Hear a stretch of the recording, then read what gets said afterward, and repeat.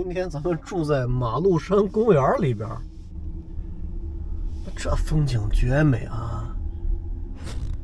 喜不喜欢？向右前方行驶，随后100米后到达目的地附近。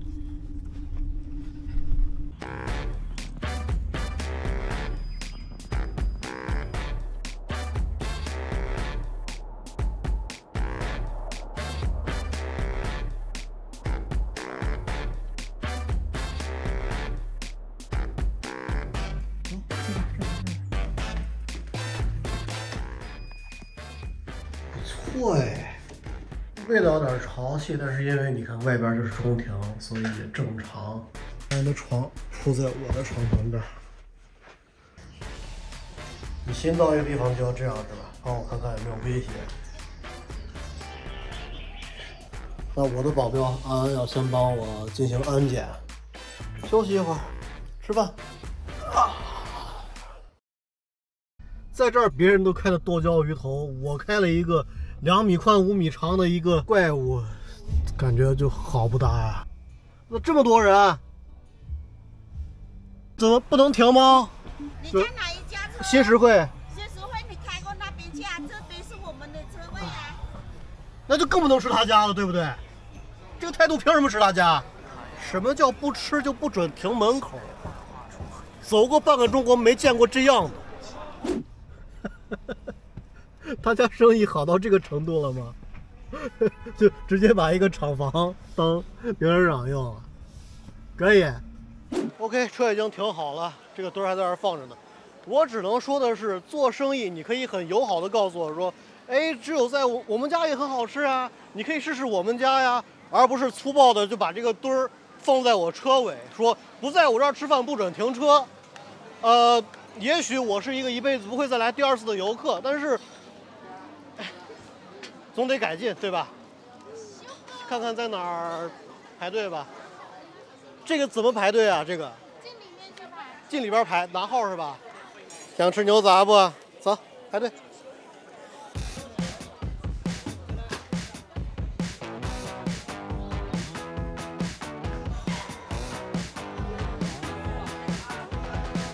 这个是在这儿选了就等于下单排队了是吧？各种都拿一些，然后瘦肉也帮我拿一些。这个是什么？脆肠，好的。好。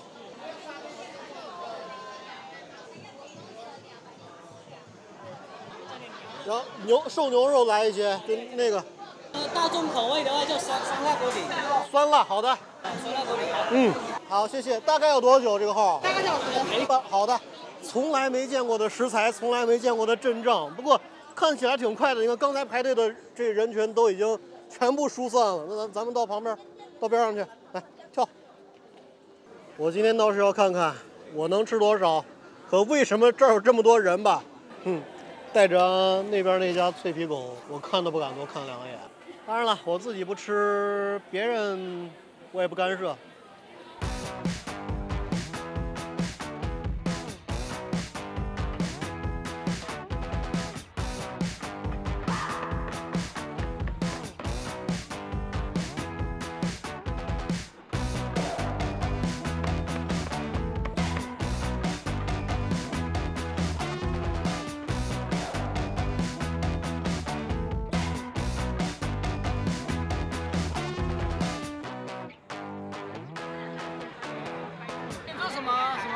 媒体吗？对，是。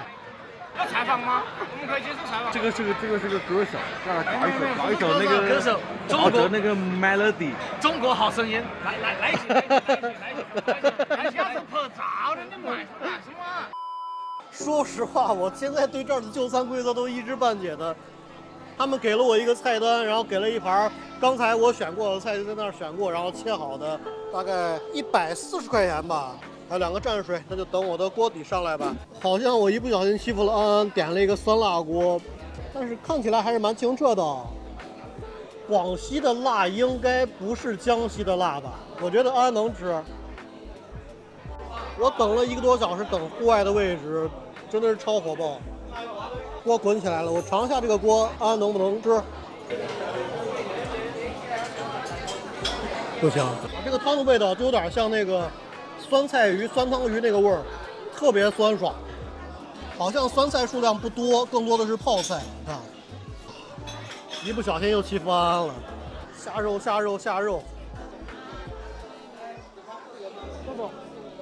啊，这儿都能碰见我，你是特意过来找我的是吧？对呀，我想跟安安跟你合个照呀。谁说 A Sir 都是肥肥？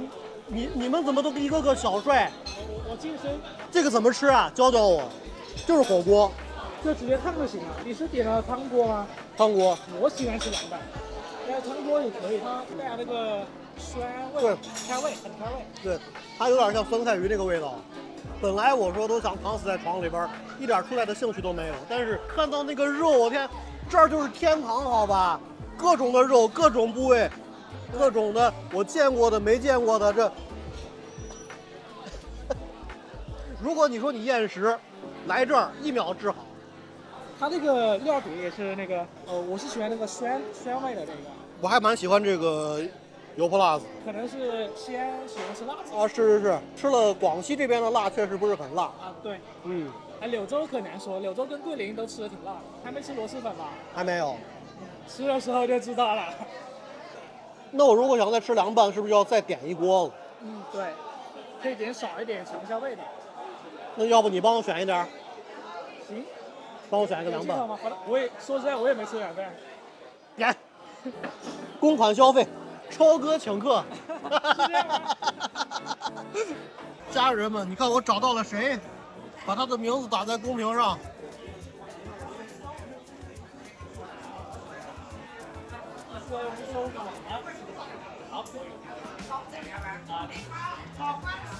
味道其实跟咱们吃那个酸菜鱼火锅差不多，可以说是结合了酸菜鱼和潮汕火锅和牛杂3合1的一个味道。不能再煮了，要捞出来。这个脆肠再煮就硬了。哦，捞的时候我看到了这个锅特殊的犀利之处，锅底全是螺，所以这个锅啊，它煮的有一种独特的香味儿。如果你喜欢螺蛳粉那个特殊的香味儿，当然不是酸笋啊，就是说螺肉的那个香味儿，哇，那你不能错过这一个柳州牛杂火锅。我爱死这个脆肠了，它简直就是结合了黄喉的精髓的香脆和肠子、肚子、内脏特有的香气啊，而且是故意保留下来的。还没完，你想想。点了2斤，多吗？应该能吃吧？应该能吃。我想明白了，脱开计量盘毒性都是耍流氓，所以以他的这个肥体格，吃这么2块儿，而且是清洗过的，其实是还好的。来，起来吃肉，摄像机都看不见你，大家说我诈骗，起来，走。看到我有点害羞了。走。哎，你听得懂“走”字是吧？坐好。安安的2块肉。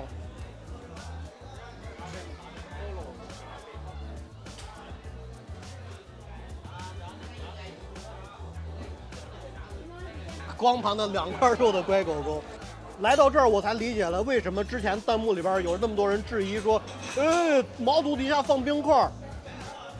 我以为全世界的毛肚都是冰鲜，都要垫冰的，结果你们这儿不垫，就在盘子里边这样放着，这么大一块，而是刚才那个哥们儿他亲手切的。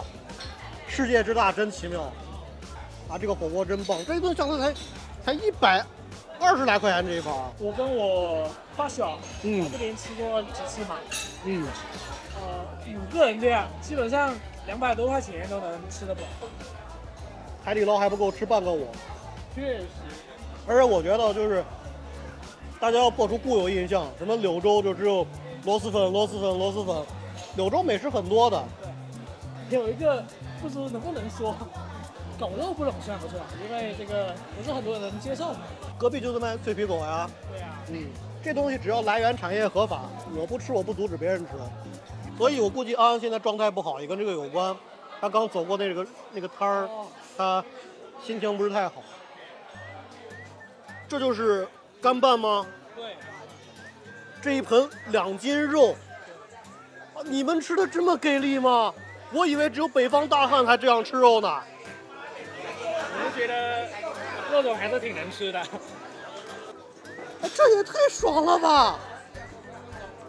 柳州简直就是人间天堂啊！2斤肉就这样展示在我的面前。你现在笑了啊？你喜欢凉拌是吧？但凉拌真不能给你吃。涮一下可以吗？不行，想都不要想。说是凉拌，其实是温的，等于说他们已经把这个菜给你涮好、煮好、火候调理好了。我刚吃了一口，那个肚子特别脆，火候在完美的那个点上，也就是咱们在这儿聊着说着，可能忘我了，那个肚子沉底了，就煮成僵尸了。但这个他帮你调好了，永远都是最佳状态。对，所以适合懒人。酸辣有点偏甜，一口葱的冲劲儿挠上来了。这东西啊，2兄弟吹一晚上啤酒，就是可以忘我的，不用担心这东西糊锅呀、煮过头啊，放心的吃，太棒了。看里边大块牛肉，哇，这油花的，太入味了，安真吃不了。红油蘸了一下，这炸制过的。要不是你来，我差点错过这道绝世美食了。这是骨髓是吧？我点的是牛肉、牛百叶，肥牛跟隔鲜肉4样。所以这2盘子下去大概有4斤5斤肉吧？你猜这一共大概得有多少钱？有400吗？没有，300？估计200多吧。我猜280，你猜多少？谁离得远谁买单，就跟我欺负登哥那顿一样。跟哥没关系啊，登哥被坑了几回啊。我给他刷礼物了，要钝刀子割肉。下次我再去贵州，他不会躲着我，不然这个人把我拉黑了怎么办？赢啊！手下败将，哎，我来吧。一路我光凭借这一招赢了多少顿饭啊！明天木然但丁等着。所以这就是一个非常嘈杂、没什么环境，但是超好吃的牛杂店。